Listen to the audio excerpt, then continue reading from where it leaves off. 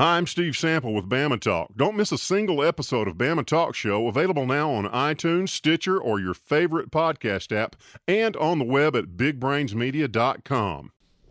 It's the Weather Xtreme video. This is for Thursday evening, the 10th of January. I'm James Spann. Warm, wet, I guess those two words best describe things around here in the short term. Let's talk about it. Let's get in there and take a look at some of the sky cam shots. And it's been kind of a gray, dingy, damp day across the state. That's the Birmingham sky cam. Really nothing heavy, just light rain or drizzle. We did have a heavier batch coming through Tuscaloosa for about an hour this morning. That's the Chehaw sky cam, Alabama's highest mountain, south of Anniston, in the boot heel of Cleburne County, where they've got some light rain and drizzle, and very similar conditions up at Cullman in North Alabama. Our upper low is around Lake Texoma today. That is on the Texas-Oklahoma border, and you can see that big batch of convective weather to the southeast of the upper low. We'll check the radar. This is out of Jackson. That was captured at 2:47 this afternoon. You can see a batch of heavier showers over eastern Mississippi from near Ackerman and Philadelphia down into Newton County, and then down toward Laurel and Hattiesburg. There are severe thunderstorm warnings as I do this for areas south of Interstate 20, but up this way we don't expect any severe weather problems really for the next 7 days, but a whole lot of rain. Yeah, look at those numbers. Hey, Montgomery's hit 75, and by golly, we might see numbers like that by the weekend. Birmingham at 65. We should be at 52 this time of the year. The coolest spot, the only spot in the 50s, is Gadsden. They've got 59. That was a tornado watch that expired at 2 o'clock for parts of Mississippi, Louisiana. That will not be extended. We did have the first tornado of the new year in Louisiana this morning. I don't believe we had any injuries from that.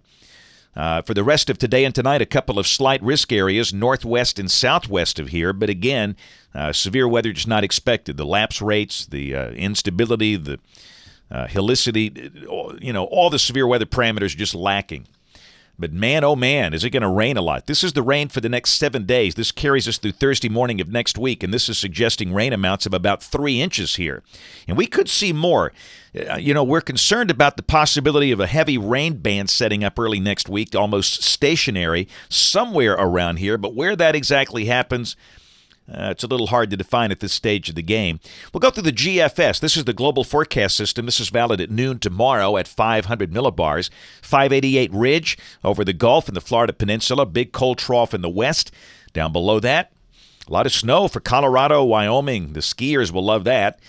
But around here, just a batch of clouds and showers. Really a lot like today. I don't think it rains heavily, but it certainly could rain at any time during the day tomorrow. We'll just say, periods of rain during the day. And temperatures will be, needless to say, a bit out of whack for this time of the year. Temperatures will likely exceed 70. Now, the GFS goes bonkers with 75. The NAM is at 71, which is probably closer to reality, but whatever. A warm January day. We'll take a look at Saturday, and the ridge is still in place just southeast of here. The big cold trough is out west. And down below that, it's a nation divided. Very cold in the west, very warm in the east. Take your pick. And in that boundary, we got that front. And again, this showing the better chance of showers on Saturday over the northern half of the state. And even then, I don't think it's going to rain all day. A lot of clouds around, very balmy with potential for low to mid-70s. Sunday, things don't change a whole lot. We've got this wavy front, the front between that very cold air to the west and the warm air to the east. It is a well-defined boundary, and I mean it's going to be awfully tricky forecasting temperatures for places like Memphis, Tennessee. And you can see waves of low pressure moving along the front, 1, 2, 3 of them. And it's kind of narrow, but that's going to be a heavy rain band. And where that thing kind of sets up, we'll have to watch for flooding problems. But around here Sunday, again, we'll be in the warm air, so low to mid-70s, a lot of clouds, a chance of showers. Heaviest rain probably north and west of here. Monday, the band of rain just kind of drifts slowly to the south. Now, this run is not as aggressive with the rain as other runs. So this is showing just light rain on Monday.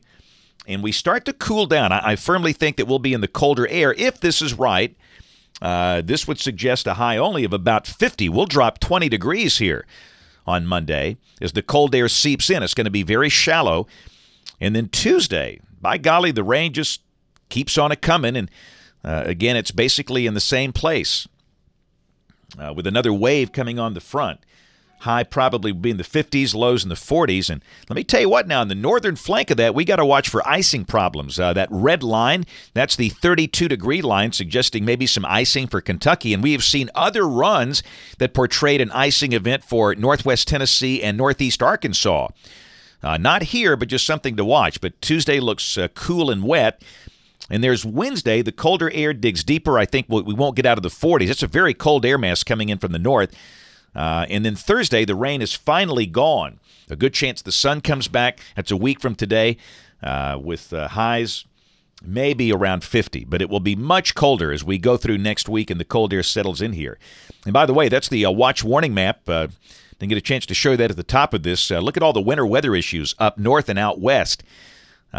Just a big mess up there with winter storm watches and warnings, some freezing rain problems, running all the way really from the mountains of Southern California, if you will, up into Montana and then back over to Minnesota and parts of Wisconsin.